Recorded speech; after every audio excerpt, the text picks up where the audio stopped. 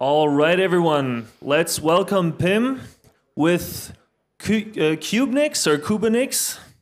Kubenix is fine, I think, yeah? All right. Okay, let's give him a hand. Oh. Yeah, thanks for the warm welcome. So my name is Pim. I'm going to be talking about a project called Kubenix. And to start right off, I am not the author of this project, but I have only some minor contributions. But I use this in my own home lab quite a lot. And this project has never been formally presented for an audience. So I thought, let's just give this some attention. Maybe other people will find this useful. And the project itself has been forked quite a lot and is now under the stewardship of Bryson Hall. So I'm going to talk a bit about my background and why I find this so interesting. I'm going to talk about Kubernetes, and I know a lot of people think this is a very buzzwordy thing, but I'm going to keep it short and hopefully you will understand how it works. And I'm going to present what Kubenix brings to the table here. So who am I? My name is Pim. I am currently a consultant at SUE, which is a consultancy company in the Netherlands, currently doing some Linux and Ansible stuff. I am relatively new to Nix. I think I got introduced to it a little over a year ago. And I am really an avid self-hoster.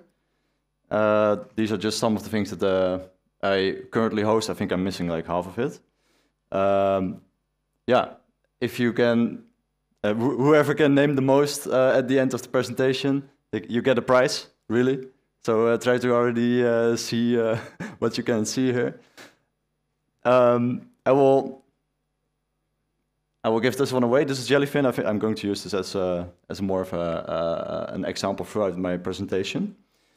So I have these 3 super tiny mini PCs that are just running all these things, and I want to run these with with Nix, of course, and NixOS preferably. So the naive thing would be to do services.jellyfin.enable and all the other things, and just do that on every server. And I think this works fine for the most part, except when one of your servers just dies. In that case, you need to kind of scramble to get the data out of there. Maybe you did some special networking on this specific machine. You need to reapply the configuration to another machine, which is of course very easy in NixOS, but it's still, you need to do something here. So I thought this was not really ideal in my case, or I like to over-engineer these things. So yeah, also when you need to do some maintenance, half your services will be offline. And in the end, yeah, your services are really tied to a specific host. And this boils down, in my opinion, to like the classic pets versus cattle problem. If you do this, you're really, you're really treating your servers as pets and not as cattle that can just be replaced and be turned off or even added to your server cluster at will. Now, one of the technologies that can help with this is Kubernetes. And I don't know why, but the slide is a bit off here. I hope you can still read it.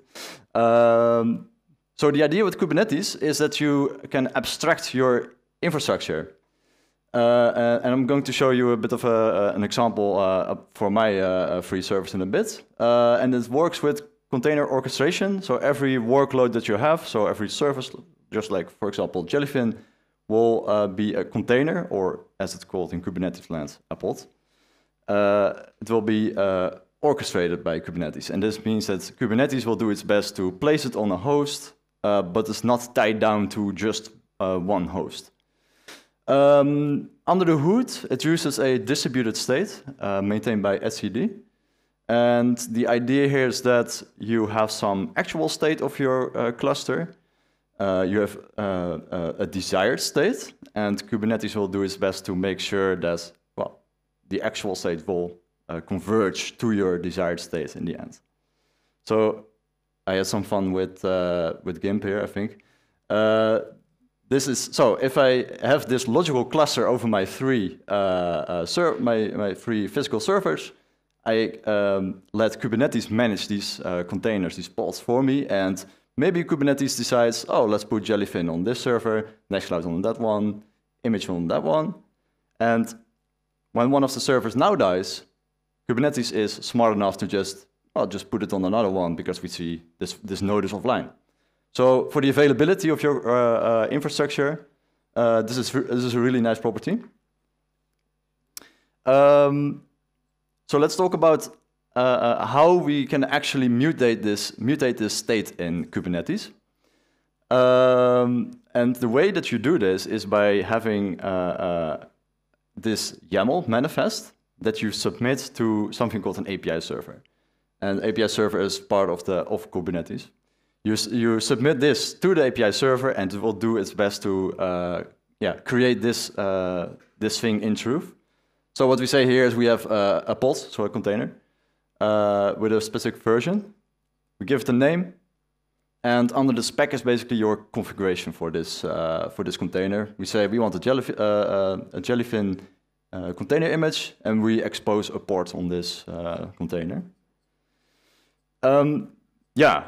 So writing this looks very easy and very short, but it can become quite cumbersome if you have a big deployment of resources in your cluster.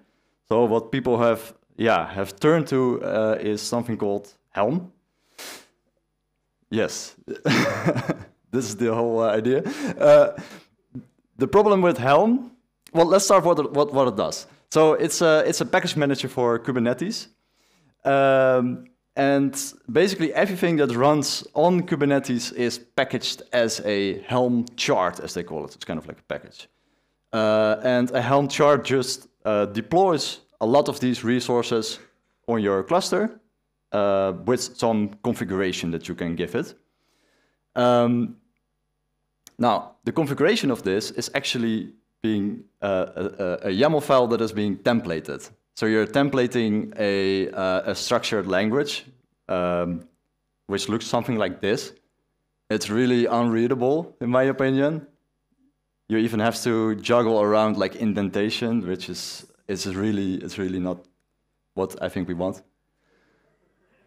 Yeah. So now I want to introduce Kubenix. And the idea with Kubenix is that we can generate these manifests, these YAML manifests, using NixOS modules. And it has some very nice benefits. We don't have to write those ugly YAML templates. We have a functional language, Nix, in which we can write these resources, these manifests. We have type checking and structure checking, or checking if some options actually exist. And, well, Helm also has this modularity, but I think it's really nice to write this in the modularity that NixOS modules provide. So let's go into how this actually works and start off. Yeah, we start off with the OpenAPI specification of Kubernetes. An OpenAPI specification is a standard for describing APIs, and this can either be done in YAML or JSON. And in the case of Kubernetes, it specifies how to interact with Kubernetes, how to submit, and what the format is of what we submit to the API server. I hope this is readable. So this is an example of how it looks like for a pod. Yeah. So for example, yeah, you can see it specifies some fields. It specifies the type of them. In this case, these are just strings that you can submit. And we have also seen this, the spec, which is kind of the configuration, and this refers to another type, and yeah, that can, I think, go on for quite a while. That just references other types and other types. But in the end, you get a description and how your API is going to look like and how people can use it. So from this, we want to create a NixOS module, and yeah, so we need to generate Nix code. This is kind of, I think, the ugly part of this project. But it's not just as simple as converting some JSON to Nix code, which is quite easy, but we have to kind of have unevaluated Nix code, Nix modules, so functions, which we want to generate, so we can't just print that. So yeah, this is how it looks like to do that. It's still a template.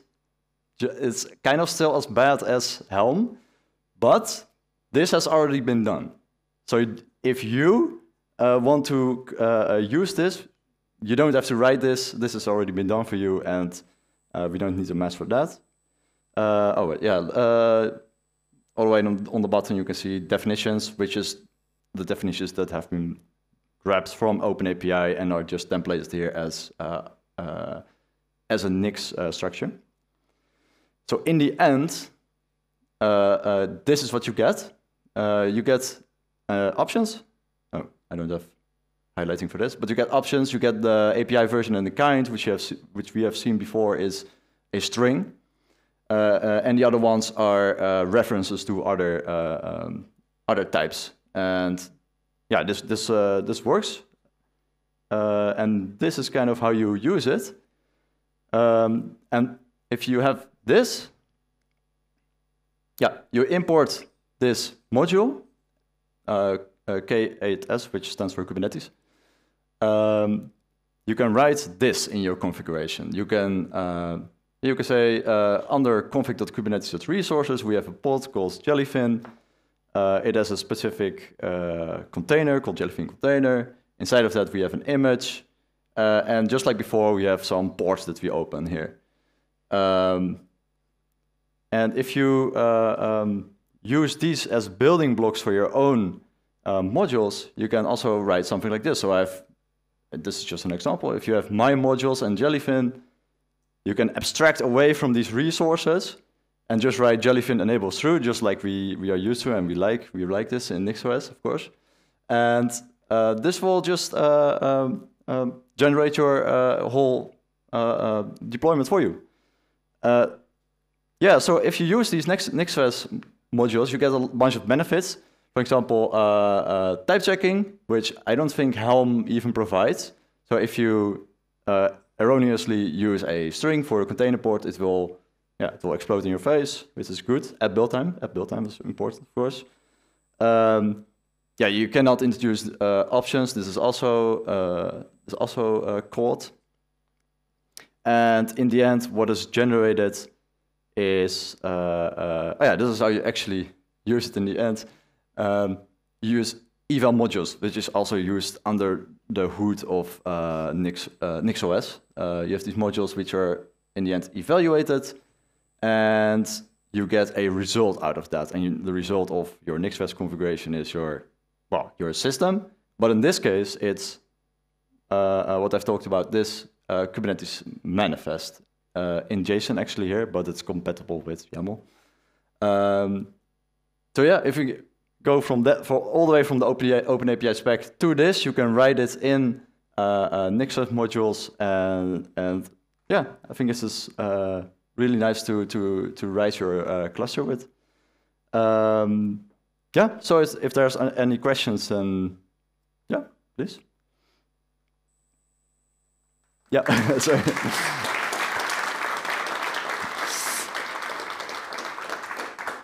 All right, thank you. So questions? A lot. First, thank you for the talk. Was pretty cool. And my question would be Helm sucks. I think we can all agree on that.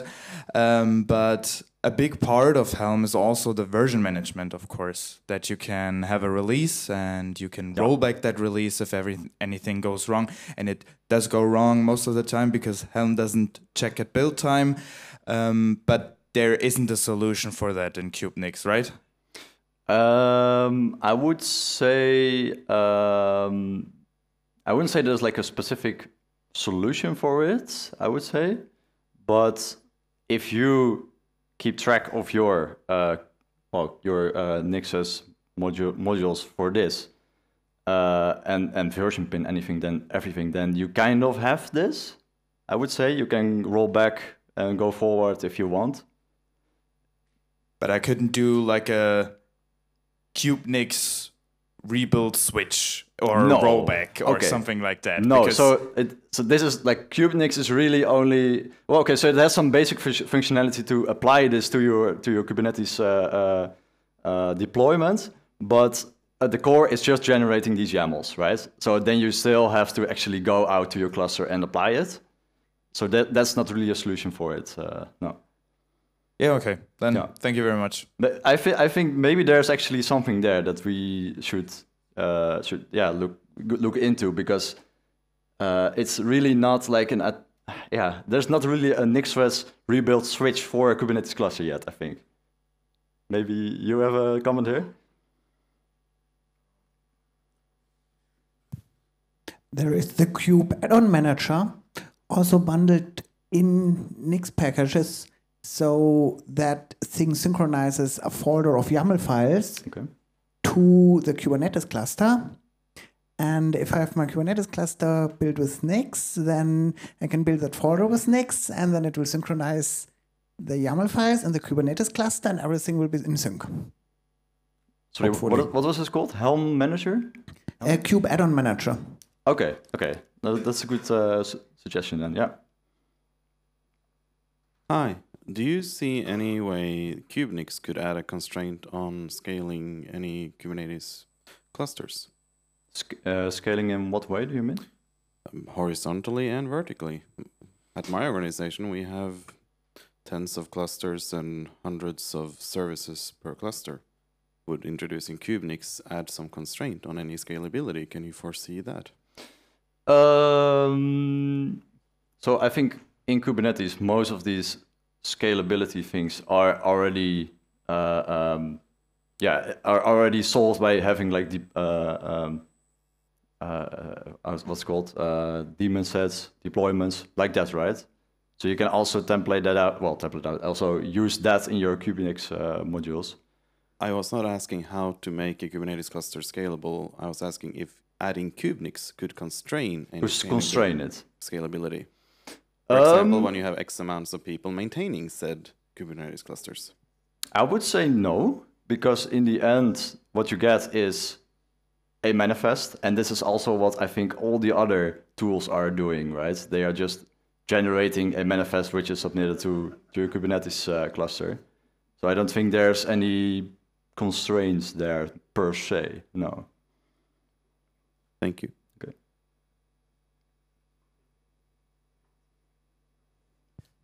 Hi, thank you for the talk. Where do you host your images, and can you use Nix to generate them easily? I'm imagining Docker to Nix instead of a string there.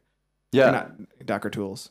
Yeah, so you can, so I have it kind of divided right now. A lot of my images that I use are just taken from Docker Hub. But I have a small slide on this. Yeah, so I think this is a really nice project, NixNG. And the idea is that you can have NixOS, kind of like NixOS in a container, but it doesn't have sysmd with it. And you can have the same flexibility of having those options and get a container output in the end, which is not as big as you would get with just NixOS. So I am actually I have 2 running containers right now that are built with purely with this. So you can actually do that, but it's more work than just using something that's already out there, for sure. Okay, we got still a lot of questions. Can you please all raise your hands again? So just, I'll have a short overview, okay? Higher. Hey, good stuff. Always nice to see another way to generate the YAML. So some of the Nix packages, they have their own configurations where you can configure services however way you want. And for example, for Jellyfin, there are also some configuration. So if I do that in my Nix configuration, are these going to be applied, I don't know, as environment variables or somehow to the deployment of Jellyfin? So we're just talking about Kubenix now, right? Yeah. Yeah, so Kubenix doesn't like implement those options that Jellyfin exposes, right? You still have to like provide that yourself as like a configuration file or a command line parameter. So it doesn't do anything there. This does. So I think this would be a good solution for that. But Kubenix in itself doesn't do that, no. I guess the really added value here is the modularization, like Nix moduleification of that OpenAPI spec. Is that available outside? Like, can I use on another OpenAPI thing that uses OpenAPI to generate modules out of it? Is that like a separate thing that could be used by other projects? I think, I looked at the code, of course. I don't think this is like it's not implemented generically. This is like specifically implemented for Kubernetes. I don't really know how much work it would be to make like do this generically. I would think it's easy because it is a specification. Maybe it's doable. I did see this project which basically does this in Terraform. It grabs the OpenAPI specification of an API and then turns that into Terraform. I think what they call it, the provider. Yeah. I'm not sure how easy that would be to do for Nix, I guess. Yeah. If I may, just one follow-up. Yeah. Do you statically generate them and copy them into your repository and pack like these modules, the Nix generated code? Yeah. Is that at runtime or at no? time? Yeah. So these are built upfront by the Kubenix project and are they are part of the code base. So you don't do this at runtime or yourself. You just use it from Kubenix. So this is not really what people would call like import from derivation, I think, because it just takes something that's already built, right? This is not evaluated or built at runtime. Yeah. Okay, thank you for your talk. My question connects to the previous one, and I was wondering if we could generate submodule types purely functionally from a JSON, because if we read the JSON schema as a JSON file, is there any reason why we need code generation and templating for that? So in this case, we want NixOS modules, right? And these modules are frequently just functions, and I don't think we can like print a NixOS unevaluated Nix expression to a file. But I think the options definition itself is just an attribute set, a nested one. Yeah, but yes, but it's doing. It has these definitions and then it refers to it afterwards. There's some complexity there where this is not. Maybe it's possible, but this is not the solution that was initially taken. Maybe that's possible. Yeah.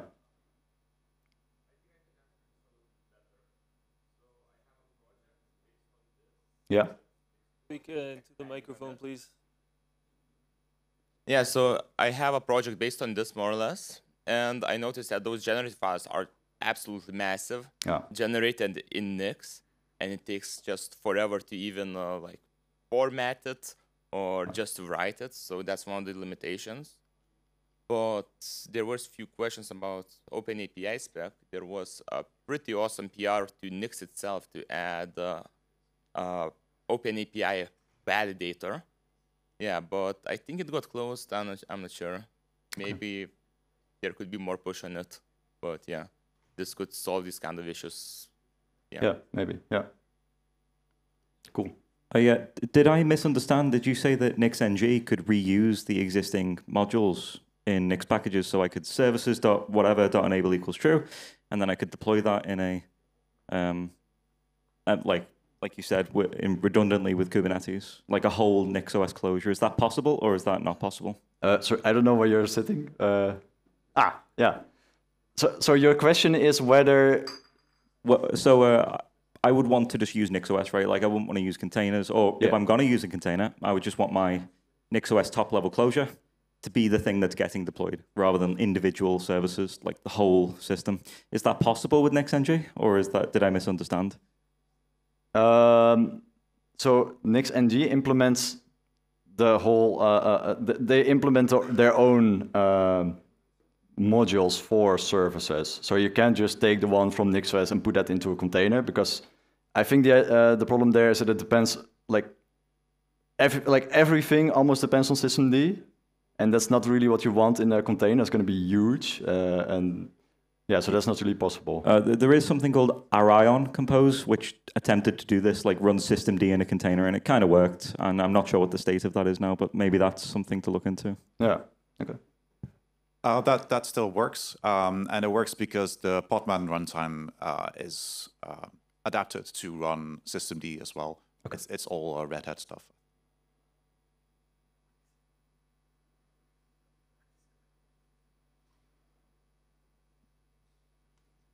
Thank you very much, and thank you, Pim, for the talk. Very quick question, really, but I've played a bit with Kubenix, and I was wondering, a Kubernetes manifest is basically just some attribute set that you throw into two JSON function. Mm-hmm. So what is nice about using Nix is that you can use reference and stuff that you don't get in YAML or JSON, but I was wondering what is the really issue that Kubenix is trying to address, in the sense of one thing that is really interesting about it is that it is doing client-side verification of custom resources. And I don't think there is really another tool that does it at the moment, like Customize or Helm. Like basically you would throw your manifest into a dry run pipeline against your own cluster or something like that. But it's true that it can be quite difficult for someone, because every Kubernetes cluster is quite different from the other, and you can have a ton of CRDs, you can have a lot of OpenAPI spec that are incomplete. There is some providers that just don't give the specification over there, and you have to guess it. So they just throw raw data into the colon type API. But so is it very convenient for a user to have a repo where they have NixOS modules for every CRDs of their cluster, or because often I find myself just adding a custom types for the thing, but then I like the verification type aspect of NixOS modules.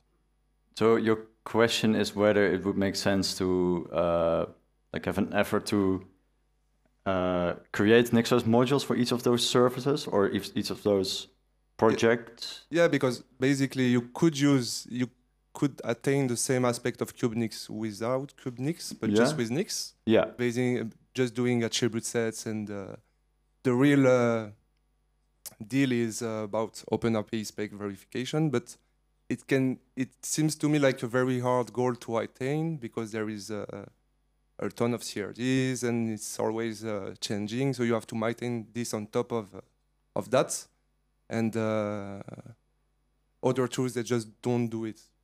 So I was wondering, what is the final objective of Kubenix in this aspect?